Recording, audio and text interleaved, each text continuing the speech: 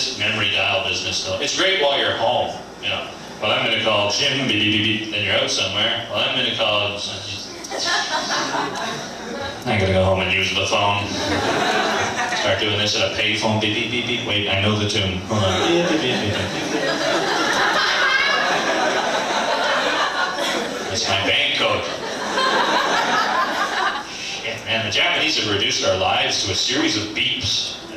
It's not even numbers anymore, just beeps, you know? You have to remember all these damn codes and everything. Pretty soon your life would be like this: get up in the morning, alarm clock, beep, you'd be driving to work, somebody would call you, you won't be home. They have to wait for the beep on your answering machine. And your beeper goes off, beep, beep, beep, to tell you that they called. Now you have to beep, beep, beep back to your car phone, to your own answering machine, wait for the beep, then press another secret beep, beep to get your messages back, right? Play telephone tag all day long, beep, beep, beep, beep, beep, beep, beep, beep, beep, beep, beep, beep, drive a little Japanese car, beep, beep, beep, beep, beep, beep. You're on the phone getting in an accident, dying just to rub it in.